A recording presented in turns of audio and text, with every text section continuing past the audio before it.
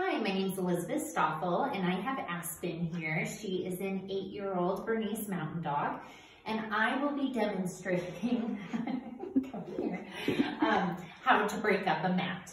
So I'll first start with the comb and just moving through the backside here, and noticing that once I get here around by her tail, we're running into a mat that you can see just sits right under here. So I'll take the mat breaker, or the dematting tool, and make sure that my fingers are against her skin so I don't cut her, and start working gently just at the bottom of the mat, trying to work my way up until the top of it to get through this mat slowly so it doesn't pull on her too much. So we'll just keep working at that, and with some gentle strokes, making sure, like I said, not to cut her at all. And then we'll show you the finished product.